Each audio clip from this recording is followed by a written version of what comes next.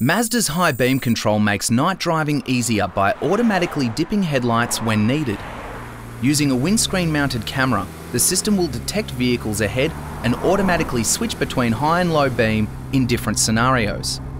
When you approach a vehicle from behind, the system will detect the other vehicle's tail lamps and switch to low beam.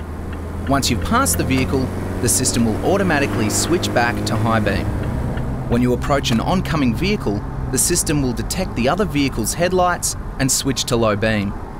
When the other vehicle is no longer in the detection zone, the system will automatically switch back to high beam.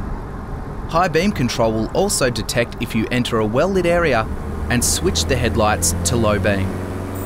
High beam control, part of Mazda's iActive Sense safety technology.